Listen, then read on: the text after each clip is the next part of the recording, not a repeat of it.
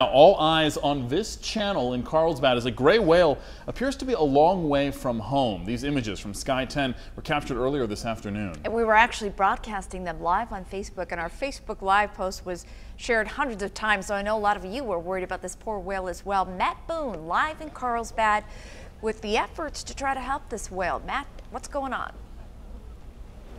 Big development right now, and Ariel, the whale is actually making its way out of the lagoon as we speak. I'm gonna get out of the way and have our photographer Maxwell zoom in here. It's a little hard to see. The water has gotten a bit murky, but you might be able to make out the shadow of what we're told is a juvenile gray whale. It had been playing around all day in this lagoon and now is kind of pushing against the tide out back into the open ocean. You can see we got a large crowd gathering. People are kind of cheering this guy on, who wasn't necessarily stuck, but had been out in this lagoon, not necessarily their natural habitat. We do have video from earlier, cell phone video, as well as video from Sky 10 that saw the whale swimming around inside.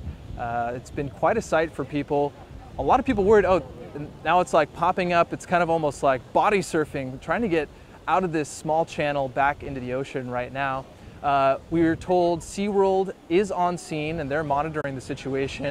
They told the Carlsbad police, though, that they don't think it's been a dangerous situation and they're not too worried about the whale. And as we can see right now, it does not appear that it's stranded. It's actually swimming back out into the ocean and making its way back out here. Looking at this live picture, it's popping in and out. I don't know if we can see it right now. There's a wave coming in.